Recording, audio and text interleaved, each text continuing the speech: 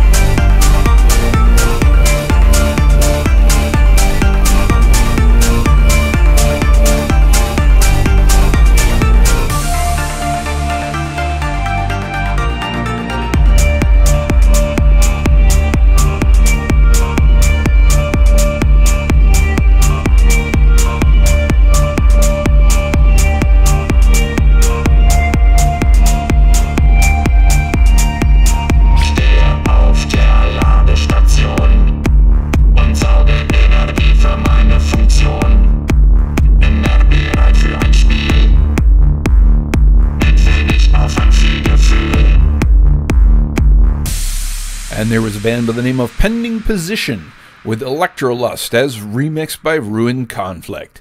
And as I said 100 times before, if I don't know who your band is, but you've got a remix by a band that I do know, then I'm a little bit more inclined to check out your stuff. And I think that's a general rule. I don't know how you guys buy your music. And quite frankly, it's great that you can go on Bandcamp and listen to the stuff a little bit first before you buy it. I remember in Toronto we had an HMV which had a CD bar, and you could bring over CDs so that they would play it and you could listen to it, and it was such a pain in the butt. But in a lot of ways, this sort of thing makes buying music a lot easier.